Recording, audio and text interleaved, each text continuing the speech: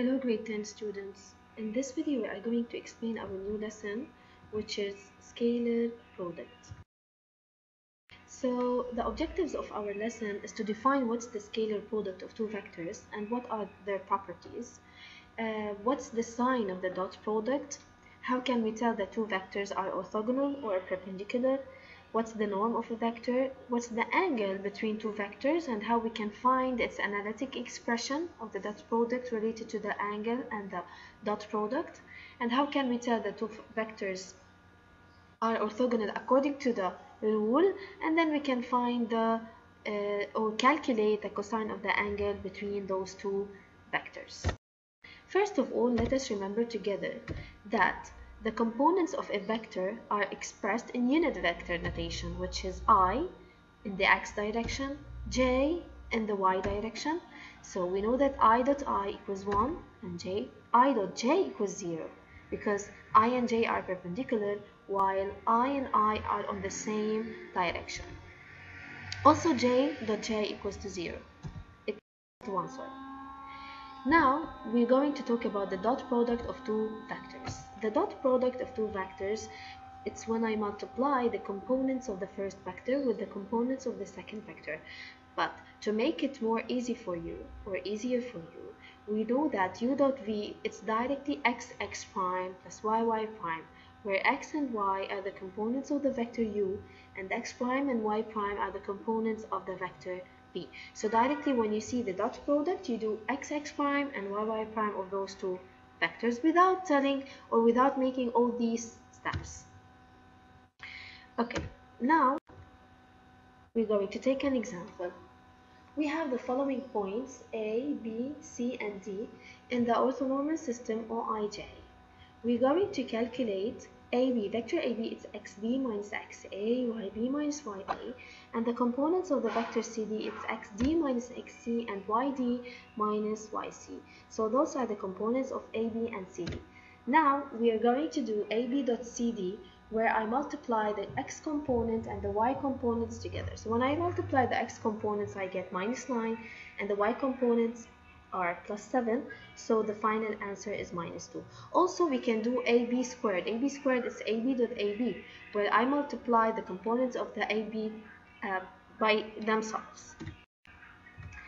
Now, properties of the dot product. You have to know that the dot product is commutative, where u dot v is exactly v times u, and they are distributive, where I have u dot v plus w equals u dot v plus u dot w. And also if I multiply the u dot v by a constant, so the constant is multiplied by either the u component or the v component.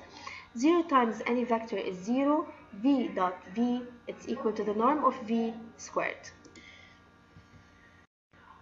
Now what's the norm and the distance? If u equals x, y, then the norm of u, or the distance, we say that the distance of a line, but the norm of a vector, is equal to the radical of x component plus squared plus y component squared.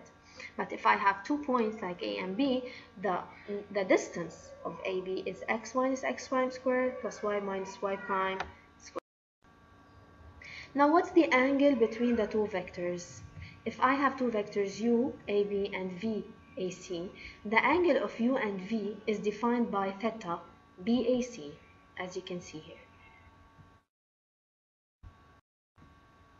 And how do we calculate cosine of the angle? It's x prime plus y prime over radical x squared plus y squared dot radical x prime squared plus y prime squared, which is the second vector. Now the scalar of two vectors, how do I multiply two vectors? U dot v, we already know that it's x prime plus y prime. Now we know that u dot v, it's the norm of u times the norm of v times cosine, the angle between them. If u is not 0 and v is not 0, of course. If u dot v equals to 0, so it's either u or v is equal to 0. Example, we have the norm of u is 3, the norm of v is 4, and the angle between them is pi over 3. Then u dot v equals the norm of u times the norm of v times cosine the angle between them, which is 6. Now another expression of scalar product. We know that those are the two vectors. and X is the orthogonal projection of the first vector on the second vector. So U dot V equals AB dot AC, which is AB times AH, since the cosine is equal to AH over AC. You know that the cosine equals the adjacent over the hypotenuse. So AB dot AC equals AB times AC times cosine. Instead of cosine, it's AH over AC, which is AB times AC. Now we have to know that if the dot product is greater than 0, then the angle is acute. If the dot product is less than 0, then the angle is obtuse. And if it's exactly 0, then the angle is right. Orthogonal vectors. How can we tell that two vectors are orthogonal? If their dot product is equal to 0, or x prime plus y prime is equal to 0. Example, as you can see here, AB dot BC. You know that AB and BC are perpendicular, so definitely their dot product is 0. While AB dot DB,